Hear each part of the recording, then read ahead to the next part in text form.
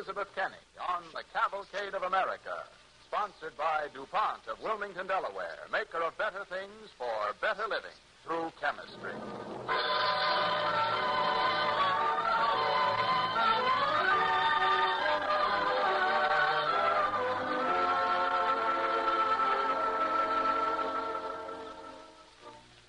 Medical science is studded with the names of its pioneers. Some of these have been scientists laboring in their laboratories. Some have gone forth directly to minister at bedsides.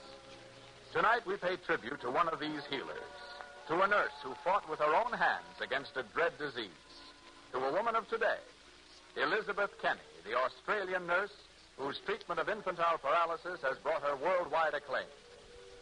On our program, Miss Kenny, or Sister, as nurses are called in Australia, will be portrayed by Madeline Carroll. Madeline Carroll as Sister Kenny on the Cavalcade of America.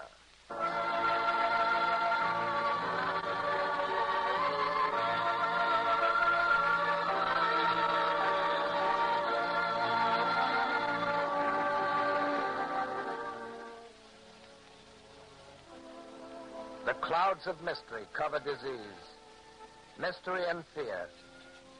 Since the days of the pharaohs of Egypt, on whose tombs we see its results pictured, infantile paralysis has stalked through palace and hovel, taking its toll in crippled and disfigured bodies. But now, in our lifetime, a way has been found to help many of its victims.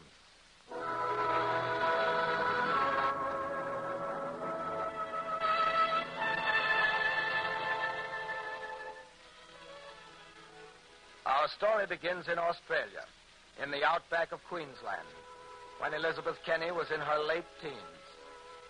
Aeneas MacDonald was family physician and a close friend to the Kenny family. He called one afternoon, as he so often did. Mrs. Kenny answered the door. Oh, come in, Doctor. Oh, good afternoon, Mrs. Kenny. I'm a bit early for tea, but the wind's sharp, and I thought you wouldn't mind my dropping in a bit earlier than usual to get warm. Of course not. Michael's not back yet, but I'll go and have the kettle put on. Elizabeth, here is Dr. MacDonald. Oh, Dr. MacDonald, I'm so glad to see you. Well, and how's my girl today? I've got something to show you. Remember that skeleton you let me have? Yes. Well, look. And how do you recognize him? He's certainly all dressed up. Please don't laugh. See this crepe paper I've stretched along his arms, and here on his back, too? I've built it up like muscles. I used crepe paper because it'll stretch just like the real muscle. But to keep the arm in line, I've had to stretch paper along both the under and upper sides. See? Then as one piece stretches, like this, the other side loosens. Isn't that neat? That's quite good. Honestly? Do you know what you've done? You've found out about opposing muscles, all by yourself. You've a careful eye, my girl. Tell me, do you still think about being a nurse? Oh, yes, I think about it all the time. Here we are with some good hot tea for the doctor. Shall I pour, Mother? All right, Elizabeth. You know, Doctor, it seems to me that this girl of mine thinks of nothing but caring for the sick. And what's wrong with that? Oh, nothing, I suppose. Only, well, Michael and I aren't sure we want her to become a nurse. We rather think it high time she settled down and thought about getting married. Mrs. Kitty, I doubt if what you want will come to pass. Elizabeth has a mind of her own, that's evidently certain. And if she's decided for nursing, that's what it'll be. You mark my words.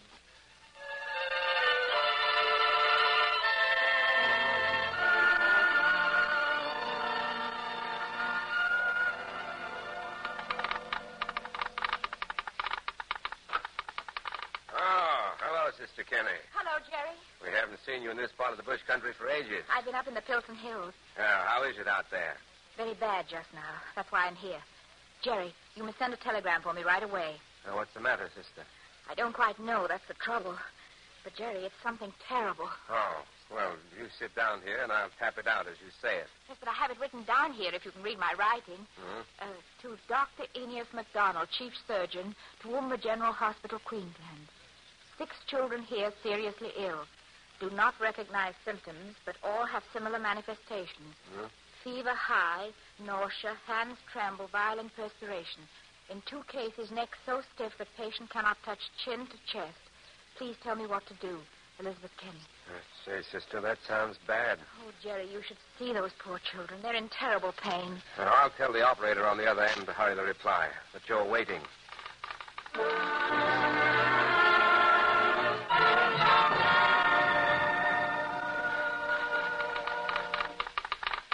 Here's your answer coming through from Toowoomba, Sister Kenny. Yes, what does he say? Infantile paralysis. Infantile paralysis. No known cure. No cure.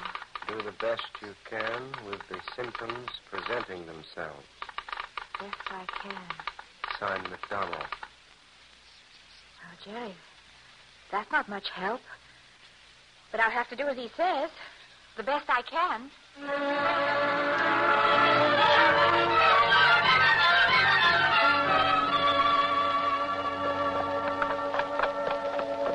Whoa, slow down, Thunderbolt. Whoa there, boy. Here we are.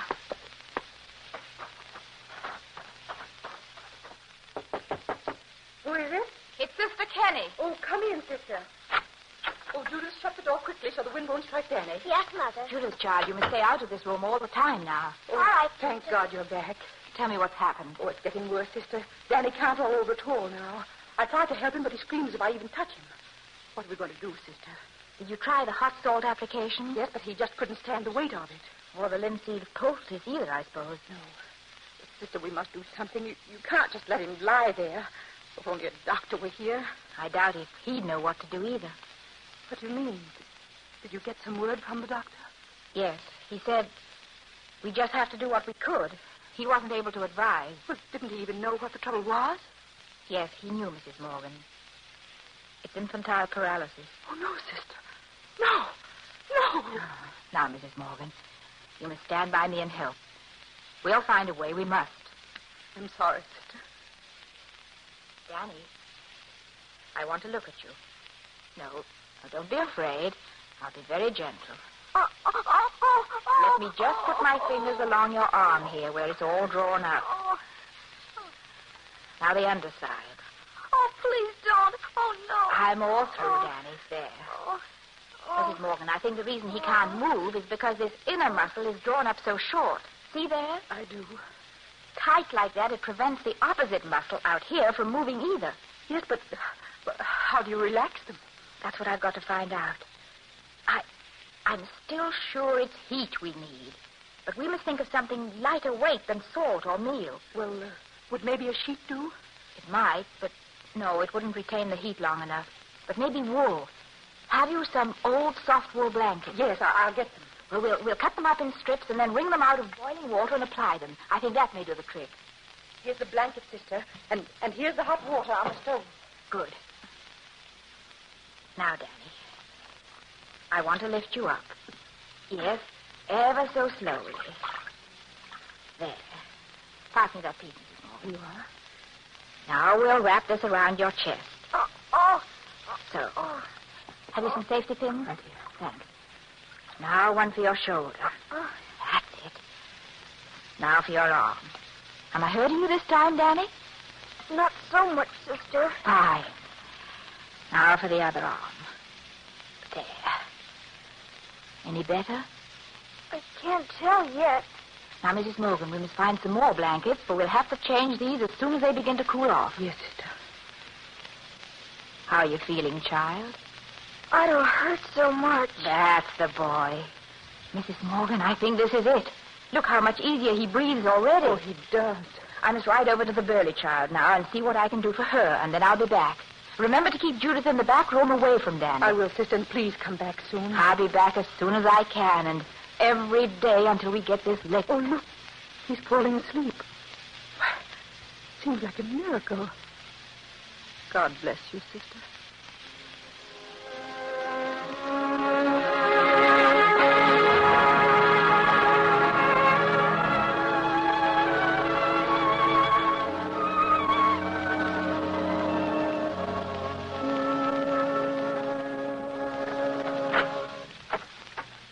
Come in, Sister Kenny. Oh, my goodness, you look tired, my dear. It's been a long week and no sleep to mention. How's Danny? Well, for 2 days now, he's had almost no pain at all. Mrs. Morgan, I think we're out of the woods. The other children rest quietly, too. But, Sister, Yes, what is it? he can't move. What? He's not in pain, but he can't move. Danny? Yes, sister? Let's see you try to lift your arm. Sister, I can't. You see? Never mind then, Danny. Don't try. Mrs. Morgan, even in this short time, it looks as if his nerves have lost their control over his muscles. You mean he'll never be able to move? Not unless we can teach him how all over again. I wonder how. There must be a way. Danny, I'm going to try to move your arm a bit for you. Now, you must help me. But just by thinking. Don't try to do anything yourself, see? Just watch me and put your mind hard onto what I do. Now, up goes your elbow, out turns your wrist. Up goes your elbow, out turns your wrist. Up goes your...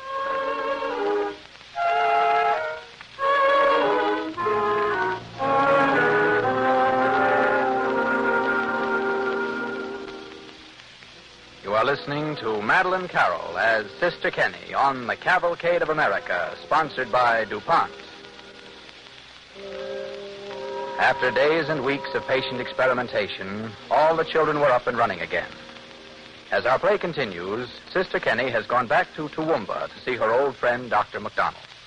Well, my girl, you've been through a lot these past few months. Well, For a nurse fresh to the job, to have to face a polio epidemic all alone is baptism by fire for certain. I was pretty scared, I can tell you. I wish I'd been able to come into the Outlands to help you. Now, tell me about the children. How many did you lose? None. None. That was great good luck. A couple of them were very sick, but they're all well now. You told me to treat them as best as I could, and I did. That's splendid. Tell me, how badly are they crippled? Crippled? Why, they're not crippled at all. Not crippled? What do you mean? They're as well as can be. Well, That's right.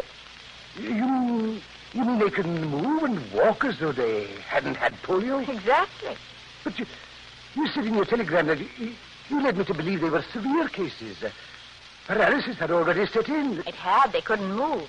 But cases like that just don't recover. These did. But what did you do?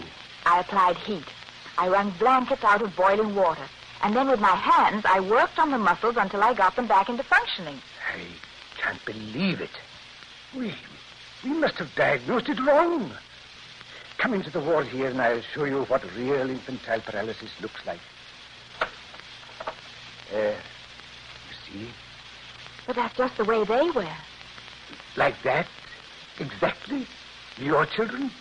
2 or 3 days after they became sick, my children appeared like those. It's incredible. If I'd not known you since you were a baby, I'd think you were imagining things. But, Doctor, what's happened to those children over there? Those are the convalescent ones. Yes, but they're all bound up. Now, that's supposed to be the newest method and best idea on how to treat them. Splinting and immobilization as soon as paralysis shows itself. Splinting? Yes. That way we can support the parts of the body that have lost their power of movement. That's the prescribed method. Oh, Doctor, what have I done? Just the opposite. Oh, I'm sorry. I never knew. Oh, you needn't worry, my girl. Your children got well, you say. Those you're looking at will never walk again. If what you say is so, and I have no reason to doubt you, you have done a great thing. But we must be sure. And when we are sure, then we must convince the men of medicine.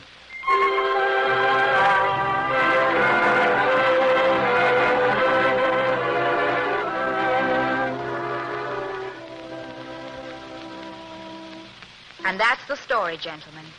And all I can add is that all the children are well again. Sister Kenny, let me question one point. You say the muscles in a spasm. What makes you think so? Why, Doctor, I can see it right in front of me, can't you? Haven't you noticed involuntary contractions? Well, When the one muscle is shortened that way, the opposing muscle is prevented from contracting so that all movement stops. Do you realize that you are challenging medical opinion by claiming that the muscles in your polio cases are taut rather than weak and flaccid? I do, for that is what I have observed to happen. The muscle you've thought was affected is perfectly all right. It's the opposite muscle to which you've paid no attention that is paralyzed. Oh, it's ridiculous.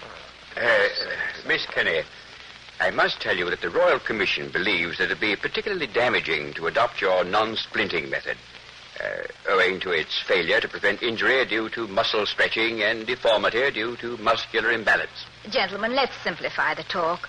We're all striving for the same thing, to make human beings, especially children, suffer a little less. We all want that. Give me a chance to show you that I found out how, for I have.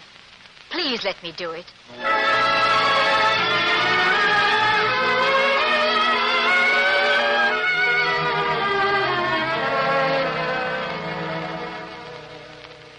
But the doctors held firm against her. No beds were placed at Sister Kenny's disposal in any hospital to allow her to prove her claims. But in 1937 and 8, there was a severe epidemic in the Australian state of Victoria, and the staunch-hearted healer, working as she always had without pay, was at last allowed to show what she could do. And she did. 2 years later, a grateful Australian government sent her to the United States to demonstrate her methods to American doctors. Miss Kenny, I'm not surprised at this story of your reception here in America. You certainly have been passed like a hot brick from one medical hand to another. That's an accurate description, all right. But I am surprised at why you came over here at all.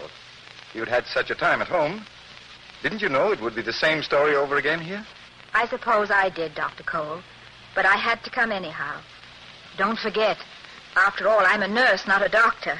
Until I can get you medical men who have the scientific authority to say I'm right, the job won't be done. I see your point.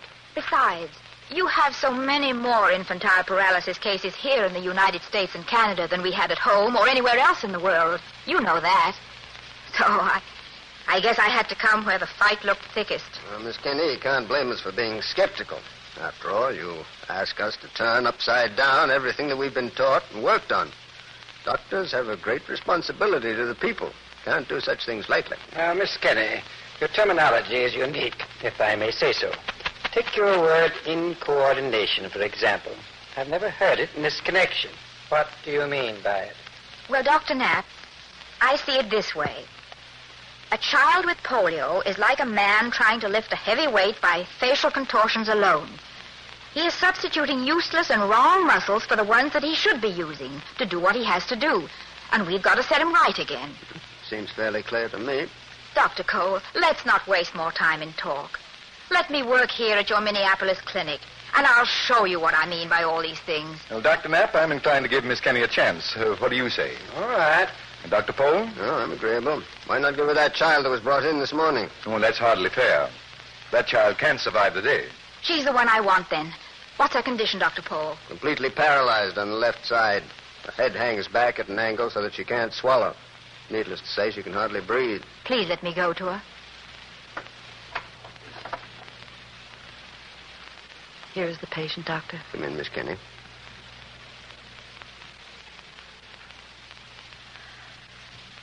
That is all, Doctor. Well, what do you think? A bad case.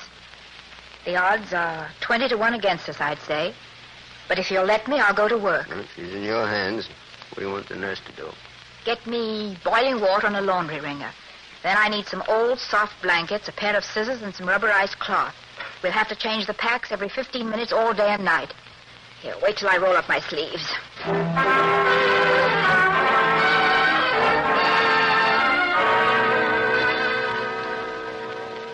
Sister Kenny, we're ready with the water and blankets again. Good. How is her breathing? Oh, it's still pretty difficult. What do you think? The respirator? In a little while, if the next 2 packs don't help.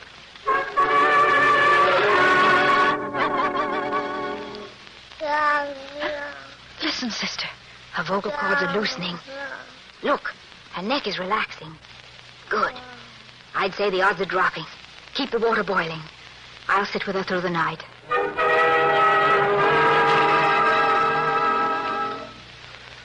morning, Sister Kenny. You've had a strenuous night, they tell me. Yes, Dr. Pohl, but she's still alive. You know, I think I'll reduce the odds against her to 2 to 1. Already you say that? Give me 2 more days, and I hope I can say more.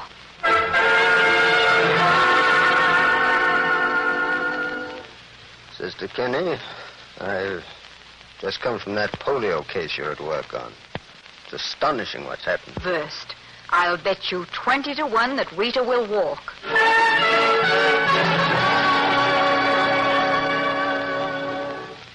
Now, Rita, let's show the doctors what we can do. Where shall we begin, Sister? How about pectoralis major? Move it all by yourself. Pectoralis major. That's it, child. Now again. Amazing. Sister, can I do the latissimus Miss Dorsey next? All right, Rita. That's fine. Once more. Dr. Pohl, I think next week we can let Rita walk around a bit. Sister Kenny, you win your bet. And anything else you want.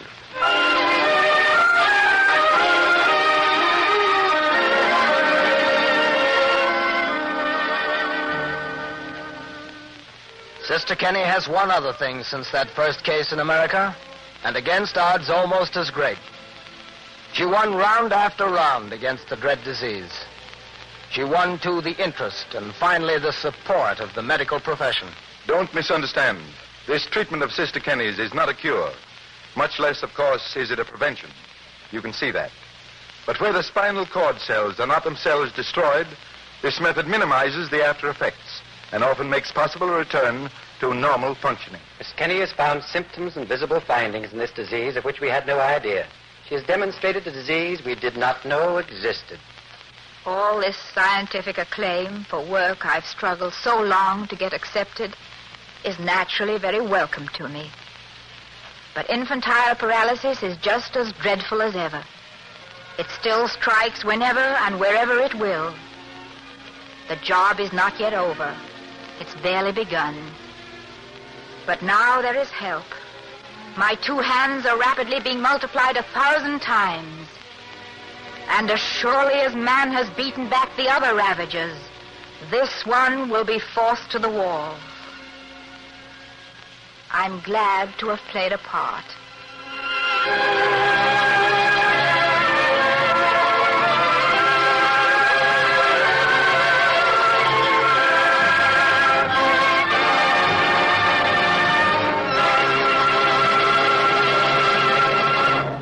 And now our star of the evening, Madeline Carroll.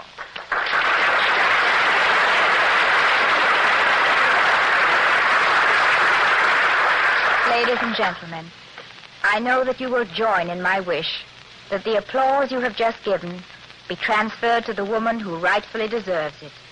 She is Sister Kenny, and it is my privilege to present her to you now, speaking to you from Minneapolis. I am particularly glad that my life work has been pictured tonight on the DuPont Cavalcade. Wilmington, Delaware, you know, was one of the first places I visited in America with the objective of establishing a clinic. Doctors, nurses, and physiotherapists from that city were taught in Minneapolis and are now carrying on the good work in the Doris Memorial Clinic of the Wilmington General Hospital. 3 years ago, by Australian medical men, it was announced publicly that for the first time in the history of medicine, a satisfactory treatment had been evolved for infantile paralysis. 4 months later, at the request of this same group of doctors, I came to America to present this great discovery to your medical men.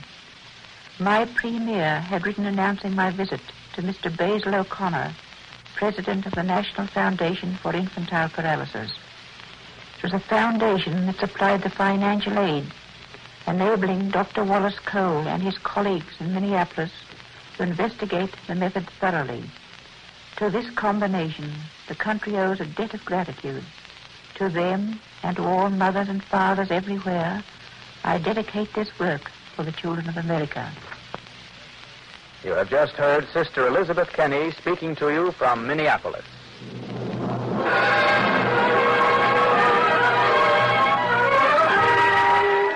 Next week, ladies and gentlemen, on Monday, December 7th, Cavalcade will commemorate our first year of war with a special broadcast in which our star and narrator will be the poet of the American people, Carl Sandburg. Our program for that night, a panoramic picture of Americans at war, will be called Road to Victory. Be with us again next Monday when Cavalcade presents Road to Victory, a special broadcast to be narrated by Carl Sandburg. Cavalcade is pleased to advise its listeners that RKO will shortly produce a film based on the life and work of Sister Kenny. Tonight's dramatization was by Norris Houghton. The orchestra and musical score were under the direction of Don Voorhees. This is Clayton Collier sending best wishes from DuPont. This is the National Broadcasting Company.